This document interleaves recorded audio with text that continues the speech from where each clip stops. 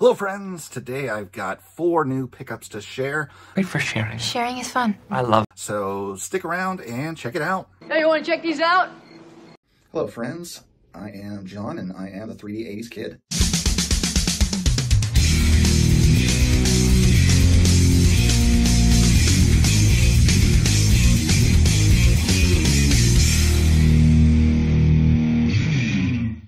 Today is a great day to talk about baseball cards, and my topic for today is 4 more cards I have added. These all fit within my goal cards for my post-war vintage player run. Of course they do. Where you been?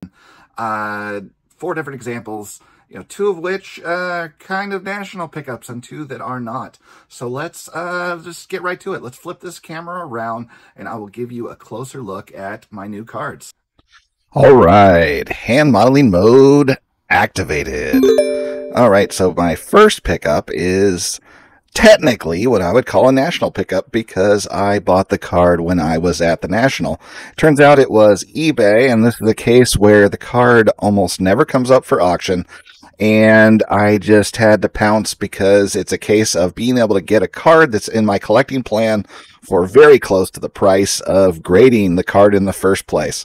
And that would be none other than this gorgeous 1970 Topps Fergie Jenkins card, as you can see, in a 6.5, and I was able to get this one in an eBay auction for only $20. What a savings. So impossible to pass up that deal. And now it has arrived. Well, it arrived a few weeks ago, but I didn't get around to showing it till now. So here you go. Fergie Jenkins 1970 Topps. Canada's first Hall of Fame member, Fergie Jenkins, used pinpoint control and effectively changed speeds to win 284 games. Cast in the same mold as finesse artists like Catfish Hunter and Robin Roberts, Jenkins forged an impressive 3.34 ERA despite playing 12 of his 19 seasons in hitters' ballparks, Wrigley Field and Fenway Park. A diligent workhorse, Jenkins used an easy, uncomplicated motion to reach the 20-win mark 7 times and capture the National League Cy Young Award in 1971. He was elected to the Baseball Hall of Fame in 1991. My next so-called national pickup was a case where this was at the point of convention when I had gotten the Fox, I had gotten the Greenberg, and I had just a little bit of money in my wallet. And you keep on spending and spending and spending. And it's a case where I wanted to be able to actually complete having at least 1 card from every major vintage set, which was one of the the goals of my Hall of Fame post-war collecting, was having 2 cards from each major vintage set. But this would give me 1 of every set. And I think once my SGC order comes back that's out right now, I'll have to do a little showcase of running through 1 card of each set. So Won't that be fun? this one helped fill that bill, and that would be this 1951 Topps Redback of Ralph Kiner, which I believe I got it in auction for only $32. Holy bargain basements, Batman. Our concern is the bargain. As I recall, and with that purchase on eBay, that completed my spending, and I wasn't going to spend my remaining cash since I'd already made that purchase, and I just got to help other people buy things from that point forward. So, great example of this, where it's just gorgeous on the front. So, in a relatively brief 10-year career shortened by a back ailment, Ralph Kiner hit 369 home runs, winning or sharing the National League home run title in each of his first 7 seasons in Pittsburgh. He topped 50 home runs twice, with 51 in 1947 and 54 in 1949. His ratio of 7.1 home runs per 100 at-bats ranks among the highest of all time. Kiner averaged better than 100 RBIs a season as he led the National League in slugging percentage 3 times. A longtime broadcaster with the Mets, Kiner started working with the team from its inception in 1962. He was elected to the Baseball Hall of Fame in 1975. and now, more recent pickup of a case where I'd kind of been tracking the card for a while, and Damn you, Dylan. I was paying attention so much to centering that I just kept being picky on this card until I saw this one. And I don't know. I don't know about his 100-point scale, but I just have to say that this one is pretty dead on from at least my visibility, and that is going to be this 1971 Topps Tom Seaver in a gorgeous 6. Shout out to Mookie Chilson. Still, you know, I wish I had your wonderful bearded version, but I will settle for this one instead.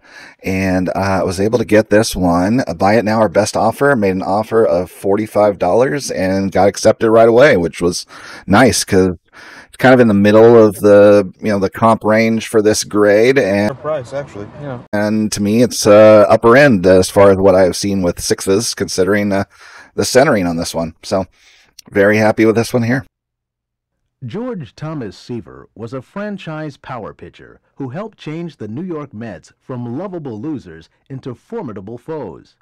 The quintessential professional, Tom Terrific won 311 games with a 2.86 ERA over 20 seasons, and his 3,272 strikeouts set a National League career record.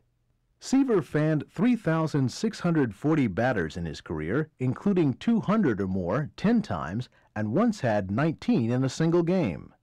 Number 41 was the NL Rookie of the Year in 1967 and a 3-time Cy Young Award winner. Seaver was elected to the Baseball Hall of Fame in 1992. My last recent addition is part of the explanation of why I made this card here available. You're a crazy person. In my current second anniversary contest as the commenter prize. And that is because I altered my plans of what I want for the 54 Topps set. And that would be because of this gorgeous beauty. I have decided to, instead of getting that 54 Monty Irvin, I am going to go for the 1952 Topps Monty Irvin, as I am no longer wanting the 52 card of this guy, and that would be Warren Spahn. I just am enamored with the gorgeous portrait shot of him with a great smile and a nice finish the wind-up pose for the little black and white shot, and that glorious blue color they put on the back of these 54 Topps cards. So, Look at all this beautiful blue around us. big fan of this one here, which I did win at auction. I believe it was for $86, which is a little bit on the higher side for this grade, but I just thought this one just presented so nicely. I know it's not perfectly centered, but centered enough for this set. And the color and crispness and vibrancy of the photo just, to me, just sparkled on this one. So, It's worth it. So happy addition to my collection here. 54 Topps Warren Spahn. Stylish Warren Spahn is the winningest left-hander in history with 363 victories, all but 7 coming with the Boston and Milwaukee Braves. He was a 20-game winner 13 times, including 6 years in a row. He led the National League in wins 8 times and complete games on 9 occasions. He established the NL lifetime mark for innings pitched over his 21-year career, during which he hurled 2 no-hitters and won the 1957 Cy Young Award. He earned the prestigious Purple Heart and Bronze Star in World War II. Spahn was elected to the Baseball Hall of Fame in 1973. Well, there's my 4 new pickups. Didn't I tell you today was going to be a great day to talk about baseball cards? Maybe we'll try again tomorrow. See you later. Bye for now. Well, see you next time. Yeah, unless I get lucky and break a leg.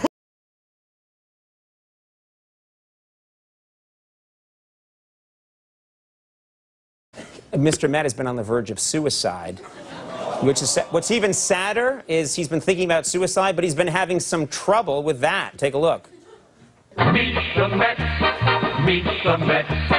Step right back, greet the Met. Bring your kitty, bring your wife.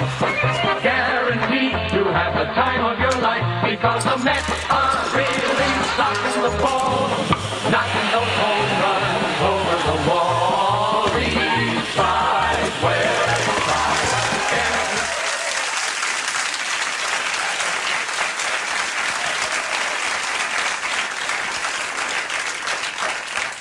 That's sad when you can't even commit suicide.